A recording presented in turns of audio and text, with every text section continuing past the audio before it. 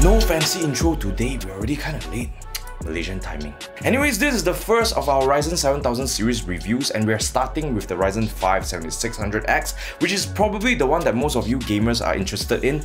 But with the new AM5 socket, more expensive motherboards as well as DDR5 RAM, is the Ryzen 5 7600X actually good value for your money? Let's get processing.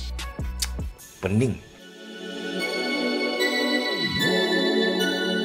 By the way, huge shout out to Azio Online for helping me with this review. I was a little preoccupied with some personal matters and couldn't get the testing done in time. Their team is very knowledgeable about PCs and very friendly too, especially Han. If you guys are interested in custom PCs or workstations, feel free to check out the links in the description below, or I don't know, go to Kelana Jaya and kacau them. Support local. We're going to do reviews on the other Ryzen 7000 series CPUs as well in the near future, so if you're interested in that, do give us a sub and stay tuned.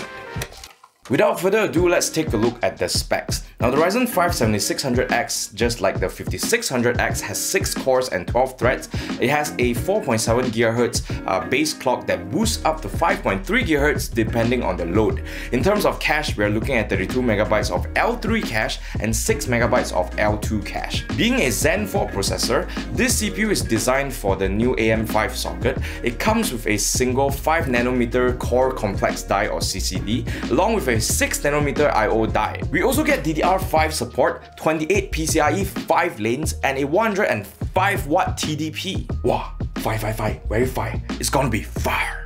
That jokes aside, in comparison to last gen's 5600X, we get much faster clock speeds, double the L2 cache, and for the first time ever in an X-series Ryzen processor, integrated graphics. AMD has decided to launch this CPU at the same price as last gen's Ryzen 5 at $299 US, which is great. Although this time, no stock cooler, not even for the Ryzen 5, which is a bummer for some more budget-oriented people. But looking at clock speeds and the new 5nm process, I think we can expect quite a decent jump in performance. So these are the specs to our AM5 test bench. We're using the Gigabyte X670E Aorus Master motherboard along with an RX 6900 XT GPU. We also have that Aorus RGB DDR5 RAM rated at 6000 MHz, as well as a beefy 360mm AIO cooler, which I think might not be such an overkill, as you will see in a bit. Now let's take a look at the numbers, and starting with gaming benchmarks, looking at TimeSpy and TimeSpy Extreme scores, we are seeing up to a 36% improvement in CPU scores from the Ryzen 5 5600X to the 7600X. Interesting enough, the performance leap is even higher with the 4K TimeSpy Extreme. Forza Horizon reflected this uplift and we saw 31% more frames per second. Other games like Shadow of the Tomb Raider, as well as Red Dead Redemption 2 and Resident Evil 8 were less impressive, but we still got about 13 to 18% improvement in frames per second. Cyberpunk was another game that didn't see too much of an uplift, only 9%. Now I don't really recommend upgrading to 7000 series if all you play are competitive titles, but hey, you're still going to see about a 20+% improvement depending on your game. Basically, you'll benefit more with the 7600X if your games depend on CPU clock speed.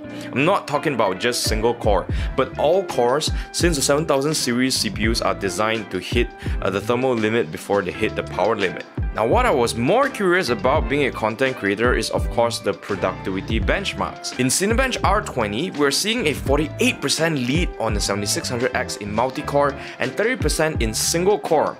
That's pretty much the same case with R23. V-Ray CPU saw the 7600X taking an even crazier 49% lead, which went to a whopping 69% nice with Blender. Anyway, it's really a no-brainer to go for the 7600X if 3D work is what you do mainly. Next, we have Puget Bench, and both Photoshop as well as Premiere Pro performed 30+% better on the new Ryzen 5.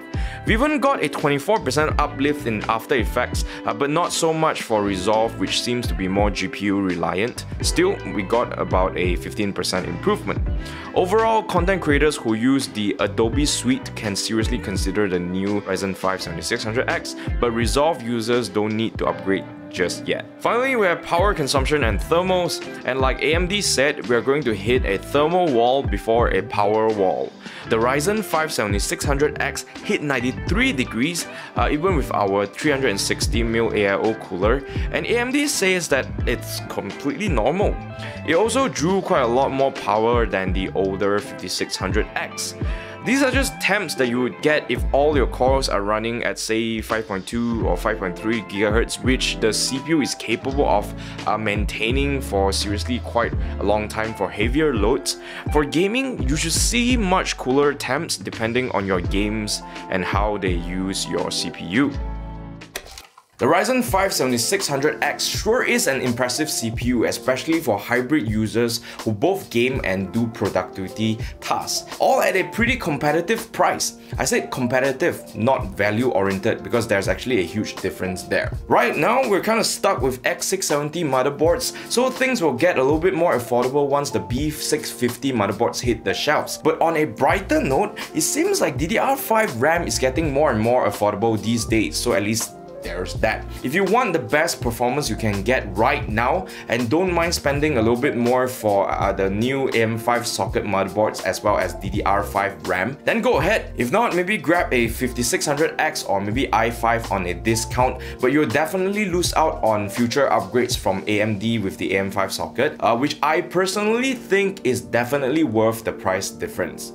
But hey, that's just me. And that is everything from me about the Ryzen 5 7600X. If you have any questions regarding the new Ryzen 7000 series CPUs, or if you have any tests that you want us to run in future reviews, feel free to leave a comment down below. Again, huge shout out to Azio Online for helping us out with this review. If you guys want to buy PCs or workstations, go and find them in Kelana Jaya because they're very reasonable priced and also very friendly. If you thought this video was helpful, don't forget to subscribe and hit the notification bell so you don't miss out on more content like this, especially about the Ryzen 7000 series CPUs, 13th Gen Intel or RTX 40 series, which is coming up very soon. Again, my name is Bangsawan Shane from Mob House, and I will see you in the next one.